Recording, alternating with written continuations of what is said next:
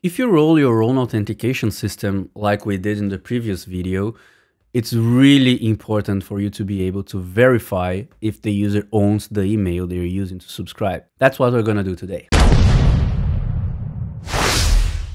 Sending emails can be a little bit tricky, and it depends on which service you use and so on. So for this video, we're going to use resend, and I'm gonna show you how to generate a token, send to the user, and validate that token. So that can be used as an email verification workflow. It can be used as a magic link. It can be used with a lot of different things. And we're going to use Terso to store the token. We're going to use resend to connect with the user and send an email. And we are going to use SolidStart to create our app and verify that token. So see you in the code. So as usual, we're going to go coding this interface that we have on the screen. And this is the app. It's the same app as we did the OTP. And I already been working on it, so it has a little bit more than that. It has the solid UI, it has Mystic UI with that fancy sparkling letters, and a lot of things. But what we need to do for the email to work is two tables, and we're going to set up the schema for them now. The first one is the email verification table, which is where we're going to store the tokens. So we have an ID that's also set. We have the email, which is the person trying to subscribe to us, their preferred name, the token that we're going to generate now, and the time the token was created in case we need to expire it. So this is going to store the token until they verify. Once they verify, we remove them from the email verification and we add them to the waitlist.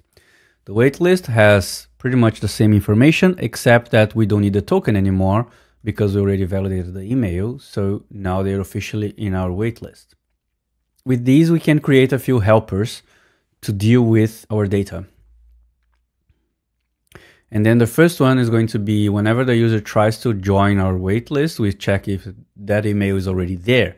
And then if it is already there, then we can act accordingly. Then, whenever we're going to check the email against the verification token, we need to fetch that email from the database and make sure we have it in our table. If we have it in our table, we return the email. So that's the get email from the token. Because that's what the token is, all the data we're going to have when they're coming, because it's going to be in the URL. So we need to grab that token from the URL and check the email if it's already there. Once the user is verified, then we need to delete them from the email verification and add them to the waitlist. Now it's time to generate the tokens.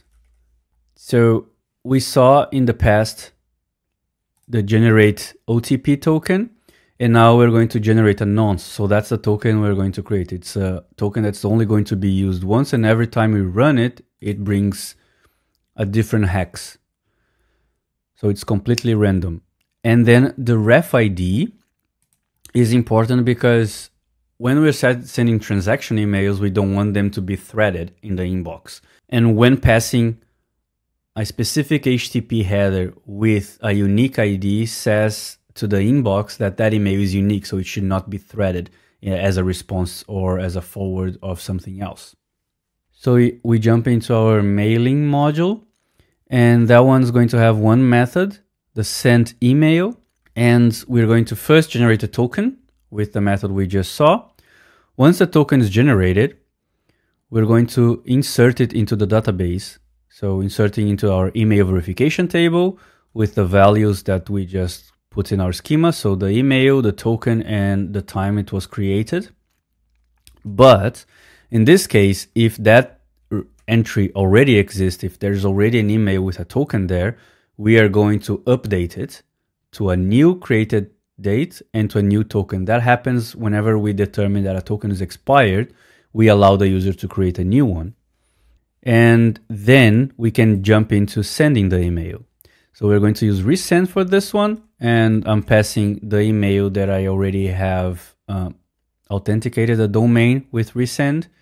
And then I pass the subject and I created a few tags. This list and subscribe is important for marketing emails. It's not entirely necessary for transaction. This happens to add a header with an endpoint that users can have that one click and subscribe. And finally, we have the X entity ref ID. This is the HTTP header that's going to ensure that my transaction email is in its own thread. If I want something to be threaded, I need to store this ref ID and pass the same ID to the subsequent emails. And the way that we're going to create the text in the email is with this method over here, waitlist email. And I'm using that to create an email with Solid. What I'm doing is I'm using the render to string method that's coming straight from SolidJS core, and I'm rendering to string this HTML. So I add the HTML heads and everything that's needed, and then I call a component. So this is not a component that I can put on my website because it has a few very specific things. So one of them is the URLs need to be absolute. So I have this environment variable that I'm passing down. It has a few styles that are just for email, a lot of inline styles, no tail in here. And I'm prepending the absolute URL to everything that I'm doing. You cannot do SVG, you need to do images and so on. With this, we can then jump into our route and create this fancy form over here. So we're going to create this waitlist component. As you can see, there's a lot of things coming from outside. We have solid UI with a text field. We are using our send email data, and we're using the use submission to handle the form submission and the pending state. If you're not familiar with this one, I have a video for you. Then we have our send email. We check if the contact exists, the CTA, and the Sparkle test from Mistake UI. Finally, we do the confetti explosion. So because it's a client-only method, I need to use a dynamic import for it. And because it's a named export, I need to reassign the module from the named export to the default export, because that's how client only works. And then I have my server action, which I'm going to pass the use server directive. It's going to receive the form data, which I'm going to grab the registering email and the preferred name from my fields. If the contact exists, I'm going to throw an error. And if not, we're going to call that send email and return with a true. Then I have my actual component, which I'm using the registration to handle the submission. And then I have all the usual form stuff. And then I'm passing the action over here to my form component.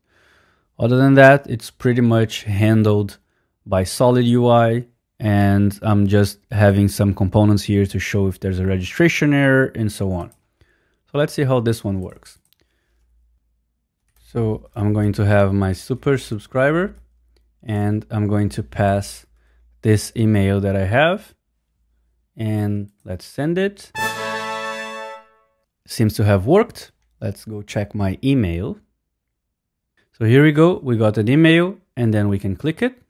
And there you go, it's verified. Yes, science! So let's see how it works in the verification route. So the verification route is going to have a query where I'm going to then grab the email from the token that's going to be in the URL. And if there is an email with that token, we're going to then say it's verified, and we add it to the waitlist. Once the add to the waitlist hasn't thrown, we can then delete the email verification.